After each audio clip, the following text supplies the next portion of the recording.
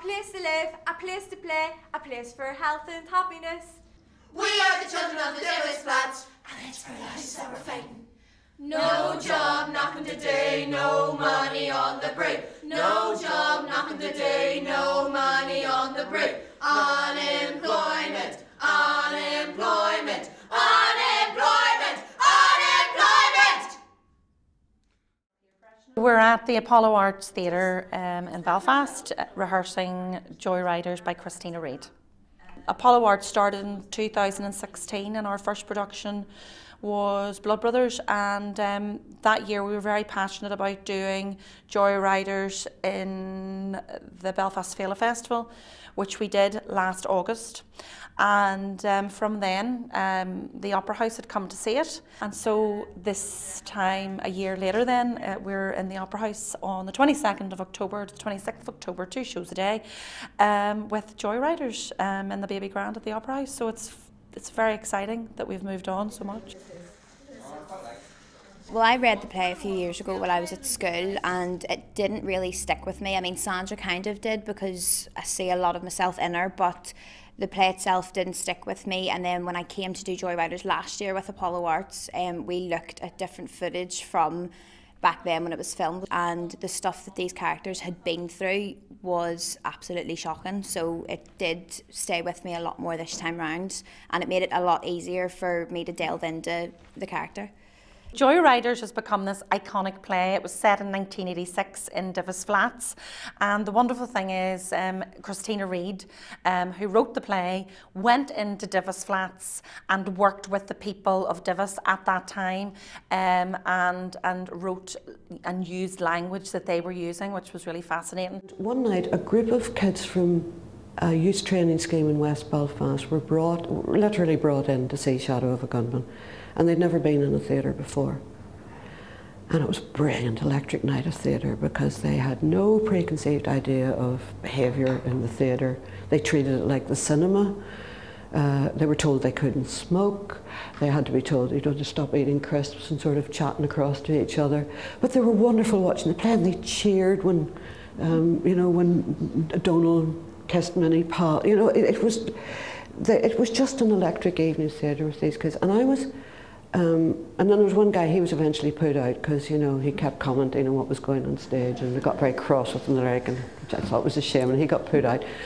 When they came out afterwards, I was asked to talk to them as the writer in residence. And so we had a conversation, and he said, well, we came to see you, are you going to come and see us? And I went, all right then, come up to the YTP and see us. And I said, so what do you do there? And he said, I'm a cook. Only man who can cook in West Belfast. Right? And I went up with Patrick Sanford and 2 other people. And it was extraordinary. And he cooked us steak chasseur for lunch. And he'd gone out and got a bottle of red wine, because that's what you drink with steak chasseur. And everybody made fun of him about the cooking, but he was a wonderful cook. And this all went into Joyriders, it's like, are there no chips with that? People kept saying to him, pomme frite, and he mispronounced all the, ragout. He would make ragout, and I would say, stew, Arthur, and they were sort of, and so he was fascinating, and all the kids I met there were fascinating. I was very angry about the schemes. I was very angry about the fact that they would go through all this, and there was a girl there who Sandra's very much based on. The girls were working on knitting machines, and she wanted to work in the cars, and she wasn't allowed because she was a girl. So that's where all that came. So eventually the play came out of a sort of sense of anger and justice and just sheer awe about how brilliant they all were. 1 minute past, that's another 15p off my wages. It's 10 past. I'd have to make a new watch, this one's hopeless. What's the matter with you? Nothing. You still moping about that stupid play? It wasn't stupid. Look, why does it matter if you get shot? If you get shot, you get shot, and that's all there is to it. Is your man worse? Is that what's the matter? It's our Johnny. Think he's on the glue again. He was never off it. He was. He's a no-hoper, he always has been. He's all I've got. He's your brother. The way you talk about him, you think he was your son. He's nobody's son. My dad's God knows where. And my ma, well, she's better off dead for all she knows. Are you going up to see her tonight? I might. I'll come with you if you like. What for? Well, I might as well have nothing better to do. There's not much to do there either. She just sits and stares at the walls all day. Does she never speak? Every now and again she opens her mouth as if she's about to say something. Then she just screams. It's awful. I give her an injection, she wakes up and she just sits and stares again. I play Maureen and she lives in Divis Flats and she looks after her little brother Johnny, who's a glue sniffer and gets into a lot of trouble. And I'm doing a youth programme where I meet Sandra, Tommy and Arthur. Maureen doesn't like dirty talk and doesn't like trouble. She is really by the book. It's more of Sandra's done joyriding, and Arthur and Tommy would probably be more into that than what my character would be.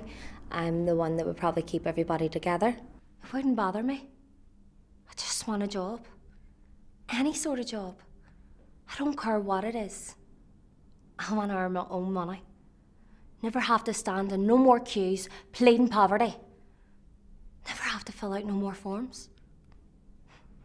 Where's your father? I don't know. Where's your mother? In the loony bin. I spent a year here and at the end of it, I'm back where I started. No job and no money. I think it's perfect that it's been added onto the syllabuses for a lot of schools this year because it is very, very relatable. A lot of the characters are relatable and they explore individual issues, but as a whole, it's good for young people, I think, to see what Belfast was like and what it's like now and the differences, and it lets you see, I think, as well, why the older generation are the way that they are because of the troubles and what they had to go through, and what was normal to them is completely abstract to us. It raises questions now, like, are we truly affected by how we're brought up? And are people of those generations still affected by that time, the troubles, and I suppose the other question is do they bring that into the young people who didn't even live then? You go on all the time as if you swallowed a dictionary or something. A prophet without honour. What? Karl Marx had to leave the country at his birth. Was he your dad? You take nothing serious. I take a lot of things serious, but you're not one of them. You're as bad as the rest of them around here. You make jokes when someone tries to tell you the history of your own country. I got enough of that at school. I don't mean the great religious political con. I mean the true division of the working classes by the owners, the capitalists. Listen you, every morning I get up out of bed and look out of the window and the soldier's still there. That's all the history I need to know. You need to know why they're there. I don't, Tommy. I just want them to go away. It's a really, really good local play. I mean, it shows you quite a lot of what the actual situation was like in the 80s. You don't really get that when you look at like old films and things. You don't get that read. But the fact that this is a play written at the time, about the time, I think gives you more of a sense and a feel as to what people were actually like and what they were actually struggling with. It's easy to just forget, you know, what was happening here. It wasn't great. And I think this play kind of gets it right where it's supposed to be. It's a lot to do with drugs nowadays than anything, but I think if young people had like youth programmes, and it's just what we have in the play too, where you have bonds and you have connections, like, no, the children now don't have anything to do. And if everybody's going to be putting down a community, they're not going to see anything different. They're going to do exactly what people are saying. There's nothing better to do.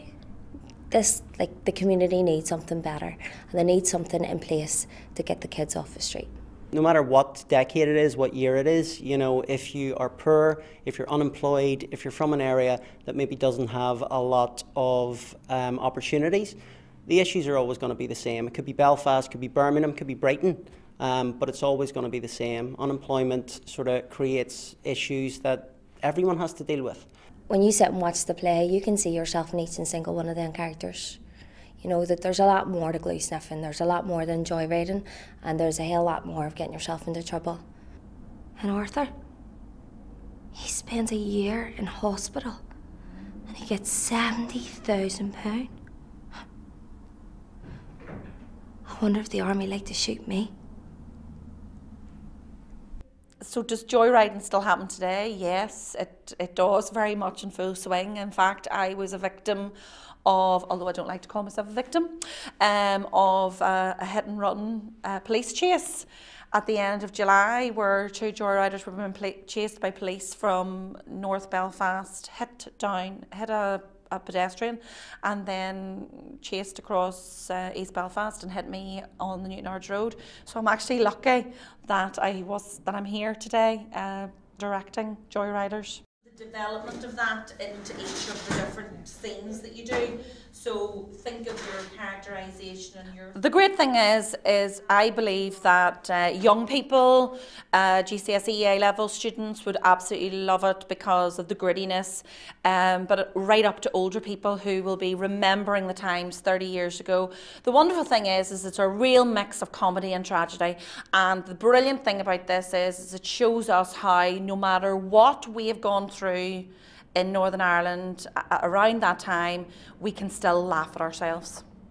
So the play is on at the Grand Opera House Belfast from the 22nd of October to the 26th of October, 2 shows a day, 11 AM and 1:30. And you can get any further information on apolloarts.co.uk.